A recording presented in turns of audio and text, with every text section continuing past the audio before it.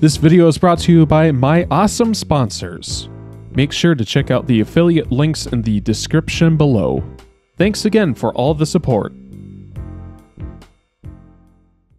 Hello and welcome to the channel. My name is Matt and welcome to the official Gran Turismo 7 lap guide for Spa-Francorchamp. Now this lap guide will be different from many other lap guides where I am showing you the exact optimal route through every single corner and with every precise setting that you can change to make sure that you're having the absolute fastest lap time you possibly can get in Gran Turismo 7. So let's begin.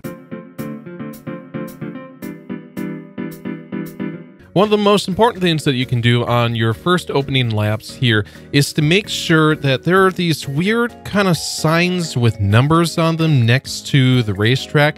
I think in European units, that's like how far in meters or something these signs are relative to the next coming corner. But in freedom points, it actually means that those are the amount of seconds that you'll get removed after the race of various penalties that the establishment likes to put onto your lap times for various reasons that are like, you know, corner cutting or crashing into other people and kind of that stupid stuff. So these are very important that you want to make sure that you get rid of as many of them as possible in the opening laps, so then you can really focus on dialing in your laps to making sure that you're going as optimally and as fast as possible.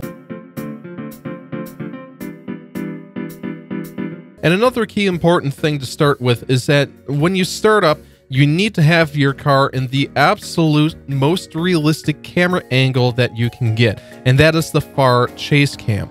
Yes, some people may argue that it's not realistic because you're in your racing sim and you're supposed to act like you're in the car, but in this case, you need to have all sorts of perspective of where your car is and where other cars are. So in my mind, it's realistic in the fact that you're acting like a chase camera car. You're like a big old Mercedes SUV chasing down your car, and that I feel like is very realistic. So the first corner is possibly the most important corner of any corners, as it is the spot that you can gain the most amount of positions in the least amount of time. So here's a great example of that. So as we're going here, you want to be able to draft your opponents here, kind of getting behind them, and then maybe you'll do a pass here, but then you got to make sure that you're flooring it, and then you take them out there. And that is an amazing time saver because that is somebody you don't have to pass later in the race. It is one of the best, most optimal things that I've ever found in sim racing. So this next set of corners is possibly the most famous on this course, and that is Rouge and Radion. So if we take a look here, you've got kind of this sweeping uphill corner going off to the left, coming back to the right, and then coming back to the left off to one of the longest straights on the track. So it doesn't really make sense because you have to go uphill and you're braking and you're cornering. But here, if you look at it with this diagram that I've written up, all you do is you can go straight through it all and you save so much time. So here is an example. So all you have to do is kind of go up here and there you go. Make a immediate position gain. Don't have to slow down at all. And everything is exactly as you need to get ready for the next corner. So I say the next corner, but actually it's a straight. It's actually the Kemmel Straight, which is the longest straightaway on the Spa-Francorchamp course. Now, this should go without saying. This is actually the most intuitive part that it requires very little thinking, and it's actually the most straightforward thing that you can do on this course.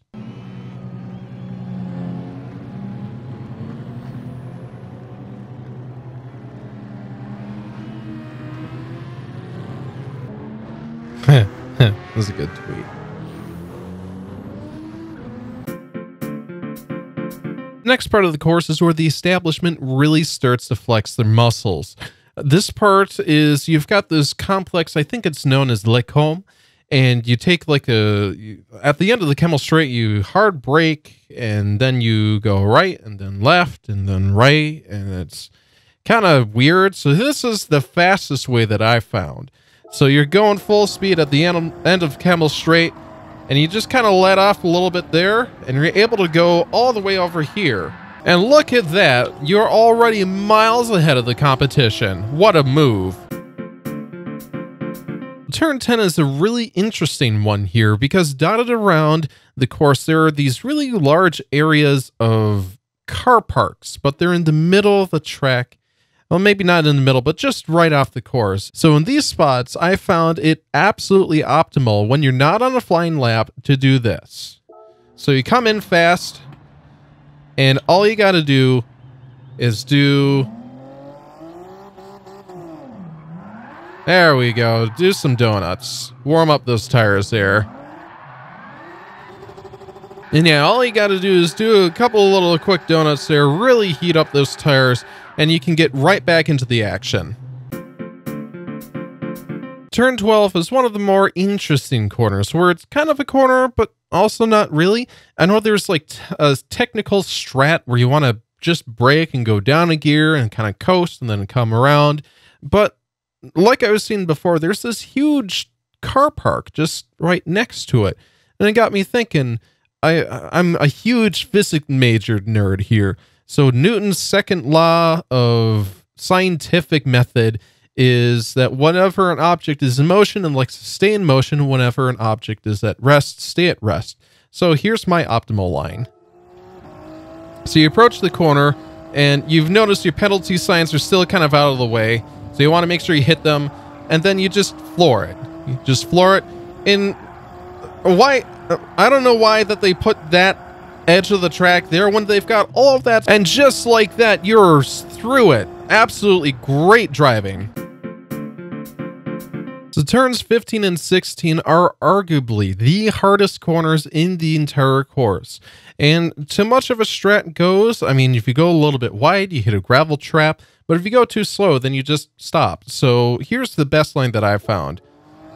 Kind of go over here, brake a little bit. Really want to go all the way over here. And once again, you're just off on your way. What a great move. Now, like I was saying before, 17 and 18 are quite similar to 12, or here's what you want to do. I mean, they've got all that space all the way out there. So, I mean, it doesn't make a whole lot of sense to just really let off. And it gives you a little bit of extra move to do stuff like that. Beautiful driving. So the final set of corners here, I believe, is called the bus stop chicane. Now, it's really interesting because after a very long straight-ish, you have to do like a stop, and then when you're like going through a car park kind of speed, you're going like only 10 to 20 miles an hour just going around this really slow corner. So here's what we're going to do.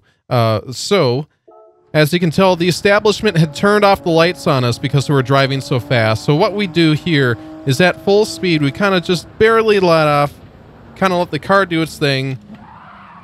And beautiful, look at that. We're able to just keep going.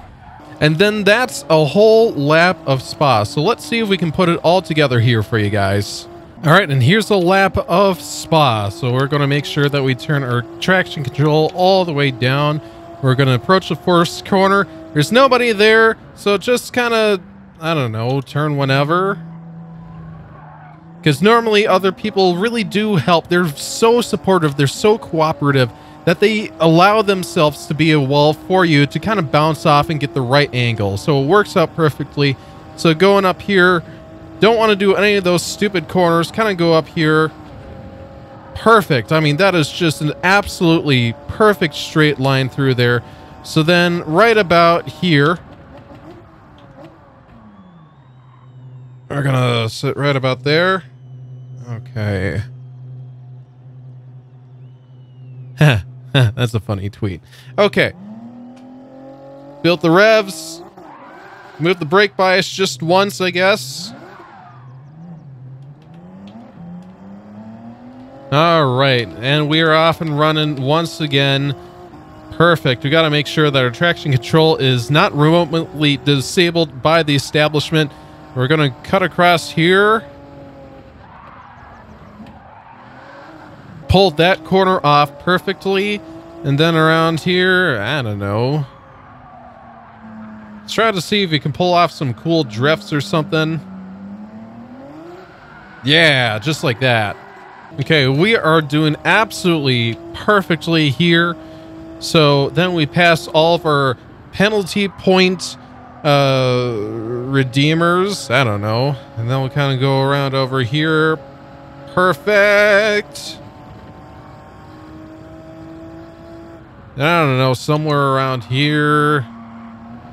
And then we kind of got to do one of these. Awesome. And then we approach up here. I don't know. The spin is absolutely essential in this area.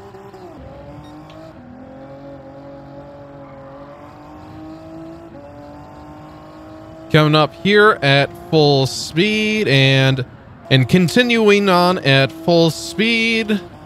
And then around here, we do something like that. Make sure we take some extra room. And then finally, we start coming on over here. The establishment has seen how fast we're going and has turned on the rain mid-lap. And then it's absolutely important that you do a donut right out of the end to solidify a really good lap time. Now you see there's all sorts of penalties and you see that there's all kind of red markers. So here's what we're going to do. So it was 327.429 minus that plus that minus traction control, multiply it by 30 times it by 7 divided by 18. Look at that. We have a world record time there of 54.61 seconds. I mean, that is just incredible timing. I've never seen anything like that. So thank you all for watching this amazing guide of how to get the best lap time on Spa. If you enjoy this content, make sure to like, comment, and subscribe. We got a lot more of these next. We've got Monza coming up next, and that one is one of the fastest tracks with no chicanes at all. It's amazing. So again, thanks so much for watching. I hope you guys have a great day today. Take care. Bye.